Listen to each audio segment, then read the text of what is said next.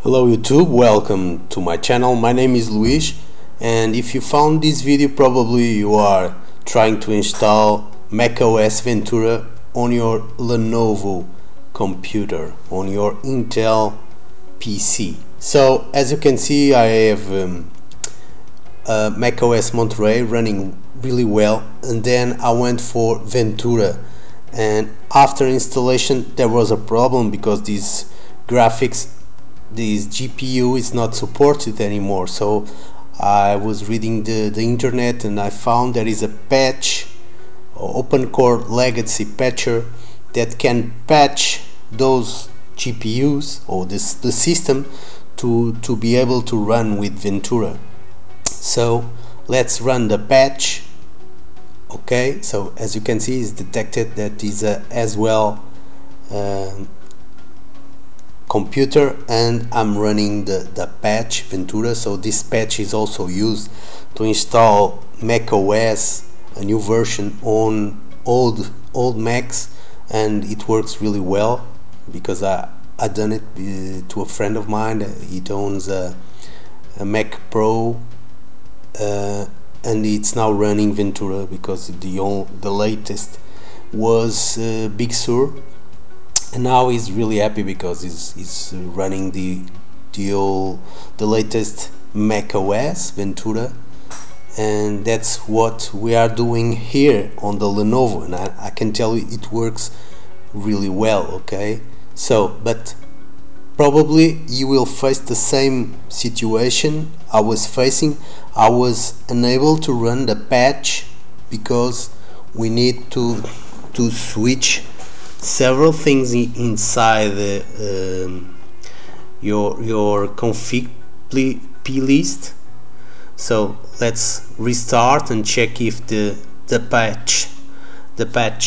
open core patcher worked for my computer, and so it will run the open core bootloader again. And as I told you, I have Monterey on the same SSD, and I have this one which is now macOS Ventura. This EFI I downloaded from Olerilla, which is a Brazilian Hackintosh community.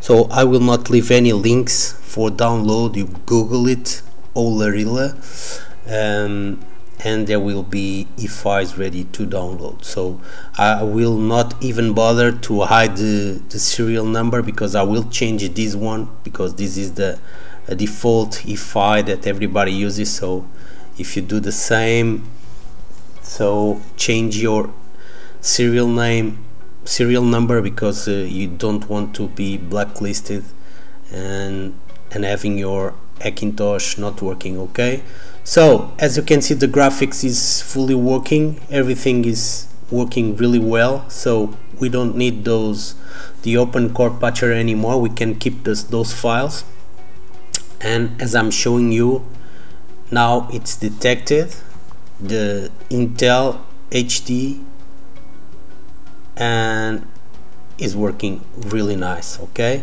so I will now, so as you can check, is Intel HD 4600, and it's working really well on macOS Ventura on Lenovo Core i7. And this is my Mac Mini. Just to tell you, this is not my main computer. This is a small computer that I have as a backup on my setup, and I'm running Windows 11, Monterey, and also Mac Ventura from the same SSD. I'm running the open core from a flash drive, not messing with the Windows bootloader. Okay, so I have open core running from a flash drive, and it works really well. Okay, so don't forget, if you do this operation, if you use somebody else's EFI, just create a new serial number, because you don't want to use the same serial number of other people using. Okay, so if everybody's using the same EFI, probably there are several computers using the same serial number and could be a problem. So that is my machine. This is the Lenovo, and now I will record the screen because I want you to see what I changed inside the boot, the plist, because we need to change some stuff, otherwise the patch will not be able to run, because it requires those things to be deactivated. Okay, so I will maximize. So in order to mount your EFI, you can also use Open Core Configurator. You mount your EFI, you open OC, go to config point .plist, okay, and then you just need to change some stuff on the NVRAM.